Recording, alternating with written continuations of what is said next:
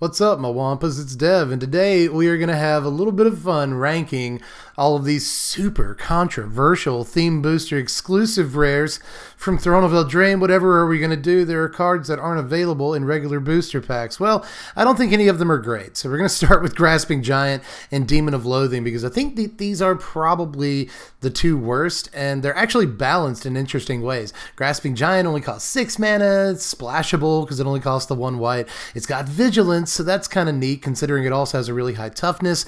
If they don't let it hit them and they block it with something, you get to exile it, but if they ever do remove Giant, the things that it exiled just spring back into play, so that kind of sucks. If you ever get your Giant removed, and you do have to wait for it to attack in the first place to get any real value out of it, and very likely your opponent's just going to take 5 rather than exile any of their creatures, you know.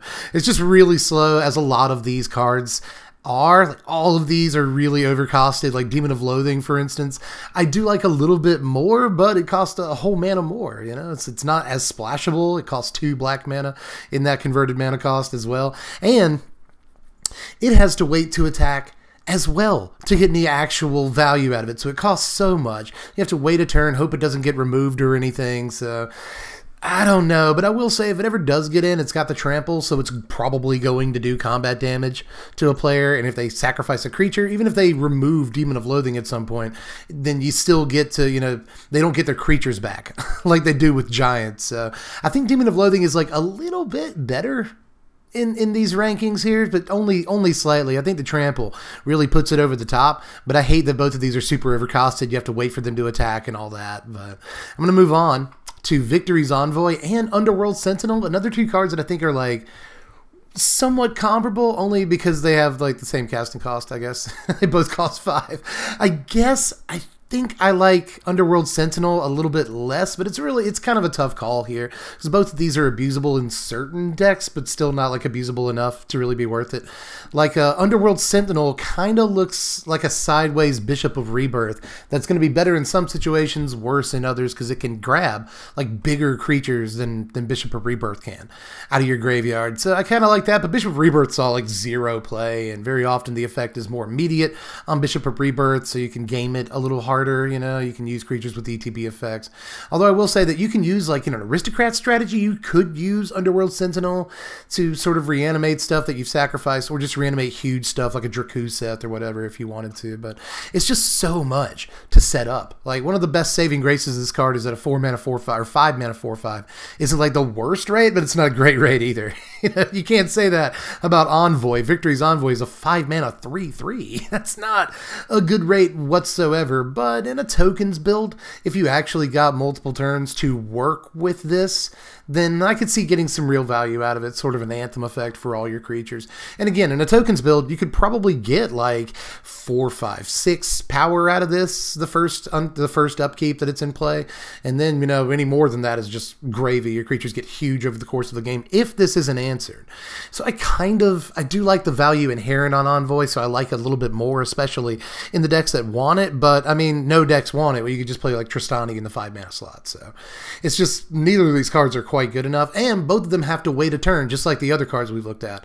Both of them are designed in such a way that you have to wait a turn to get any value out of them in the first place, and that's not good. Especially, like, you know, Envoy is probably the one that I like more out of these two, but Envoy can be taken out by like a Lightning Strike type effect, which is just awful for your 5 drops. So again, I wouldn't worry about either one of these like hitting the stratosphere in terms of price, you know. Like, even though Victory's Envoy looks like it slots into a deck that needs help, it's just still not good enough. So I'm not too worried about it. So let me move on to Iron-Scale Hydra and Tree Shaker Chimera here. Actually, kind of really like Chimera, so I'll start with Iron-Scale Hydra.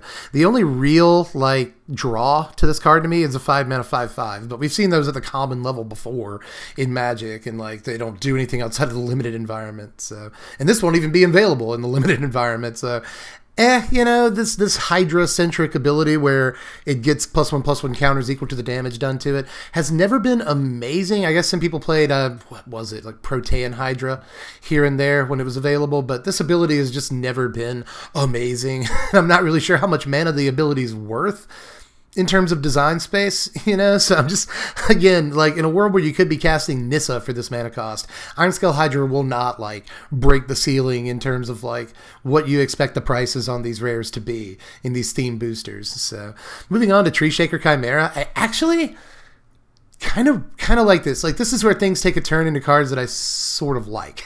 7 mana is so much, especially for a creature with only 5 toughness. Like this can get gang tackled and taken out, and it's going to get gang tackled, right? Well, like because all their creatures have to block it. But when it does die, which it almost certainly will, and it'll take out like 2 or 3 creatures with it, then you draw 3, which is really sweet. And this isn't a card where you have to like wait to attack to get the value out of it, because if they remove it with, you know, something that doesn't exile it, like if it dies to a removal spell, like a Murderous Rider or something, you draw 3, which is pretty good. It's not worth 7 mana, but you still draw 3 and, you know, get a removal spell out of their hand. So that's not terrible, but I guess for similar to this mana cost, you'd be casting like an Enraze Forerunners or something in this format. So again, I don't think this is going anywhere, but in terms of like dies effects, this is very powerful. So if you could somehow reanimate this or get it for a similarly low cost and then get this dies ability over and over, I could actually see that being problematic. But I also don't see that happening. So I'm not too scared of the card, but this is kind of where we get into cards to be slightly scared of. That said, my next card is a card that, like, it's just cool. That's the only reason it gets any points on my list. It's cool, and that's Serpent of Yawning Depths.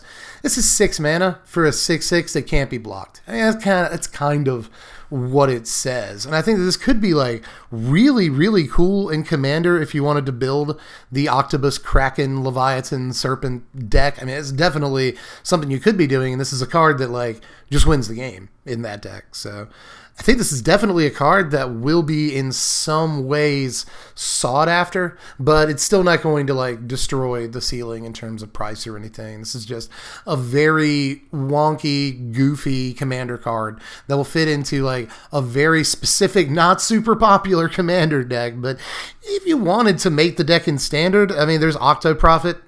Shark to Crab counts. Mesmerizing Benthed is a card. I guess Lockmere Serpent is probably the best Serpent, or the best creature of any of these types in Standard right now. So I think it's a Leviathan, actually. No, it's a Serpent. It's a Serpent. But anyway, I mean, it could be either one and work for this card. So I think it's really, really cool. And I want to try to build like a Mimi Standard deck around it. And again, I think it might actually be a cool Commander piece, but I don't think that this is really like worth stressing over. I don't think it's going to hit like $20 or anything, but I guess we'll have to wait and see about that, because people really like goofy cards, and this is definitely that. I mean, I like it. It's like halfway through my list, so it must be at least worth taking note of. The fact that it's an enchantment might matter, but I really doubt it. I think this is mostly for like people that want to meme in Commander, and even Standard, because there's like 16 different creatures of this creature type, and there might be more in Theros. So like, I'm interested in putting a deck together for the channel, but like, it's not going to win. So just put it that way and move on to Terror of Mount Velis right here, which I actually think is really cool, but I don't think it's going to do anything in Standard. Again, for 7 mana, you could be playing like Drakaseth. That's a better card, probably. So, you know, Terror of Mount Velis is 7 mana for a 5/5 flying double strike. But the ETB trigger is the cool part about this. All your other creatures gain double strike until end of turn. That is super neat. And if you can like Bond of Revival this into play, which kind of goes for all the other stuff too. Like if you Bond of Revival a Demon of Loathing into play, like that could be pretty decent too. But I think this is like easily the best thing to reanimate in this entire grouping of cards here.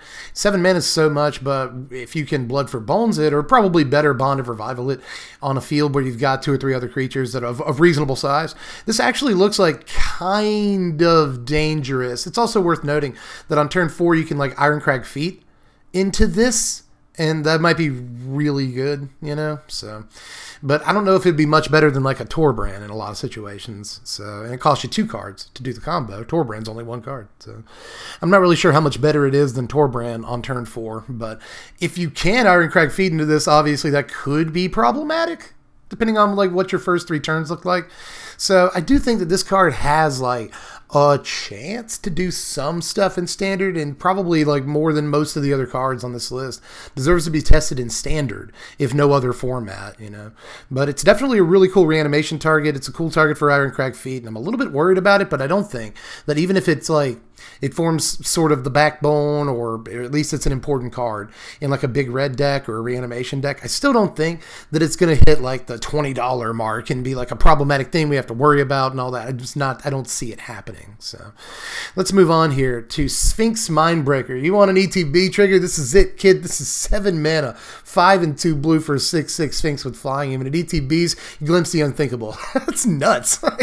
That's really, really cool. Again, you can reanimate this into play and just glimpse your opponent, and that's like super hot. Mill for 10 is really cool. I wish that you could hit yourself.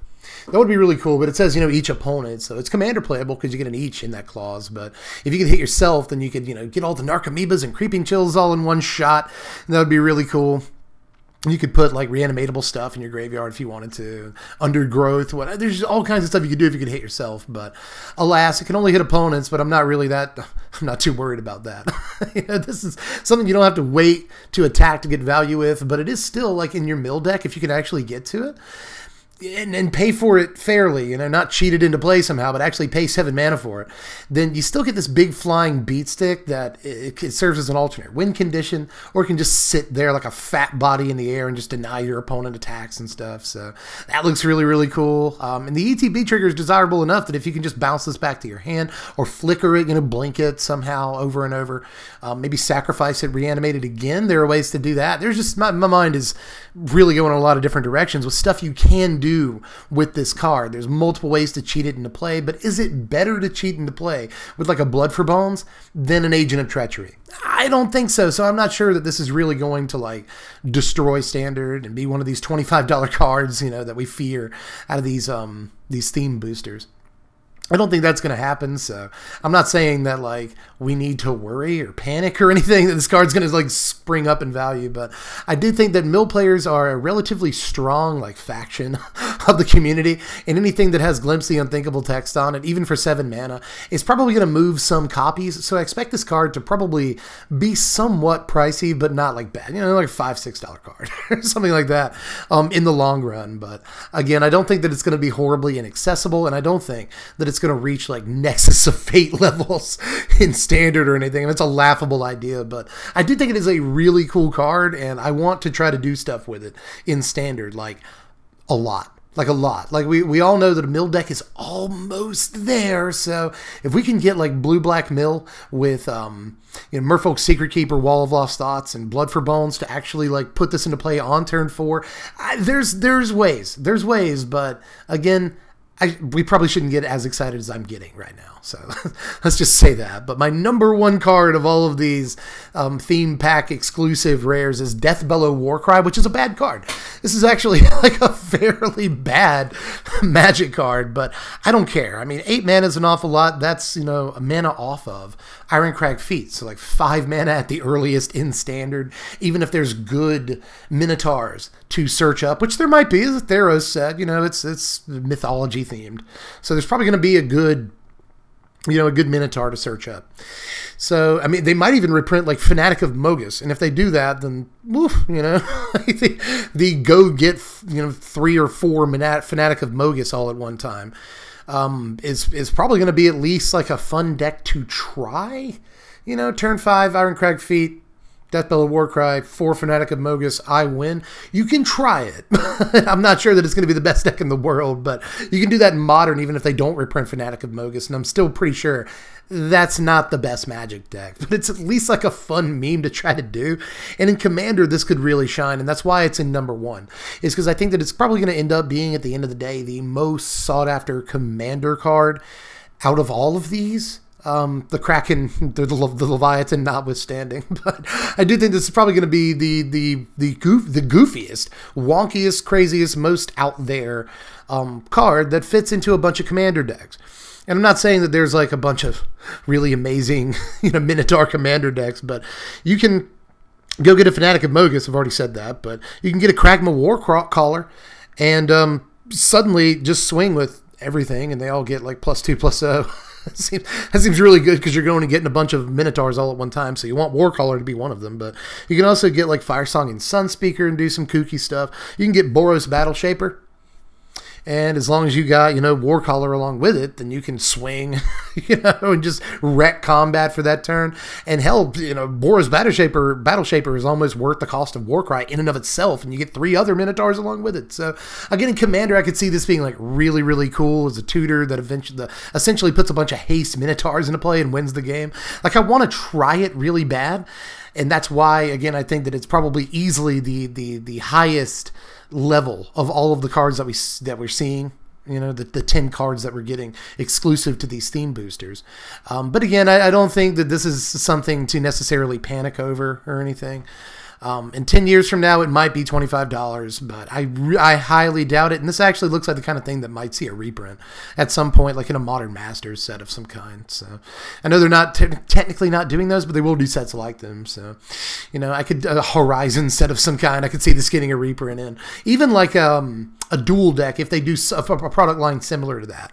In any case, I can see this getting some sort of reprint at some point. I don't think it's going to be exclusive to this product line and this product line only for its entire existence. But again, that's speculation.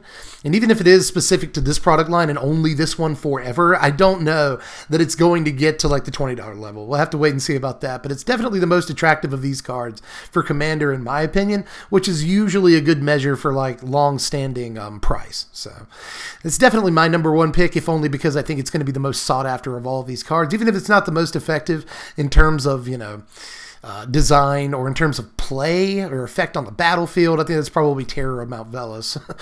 But just in terms of like the price ceiling I think these cards can get to, I think Warcry is probably the number one pick. But that's all I got for today. Let me know how you felt about these rankings. I'm pretty sure you will.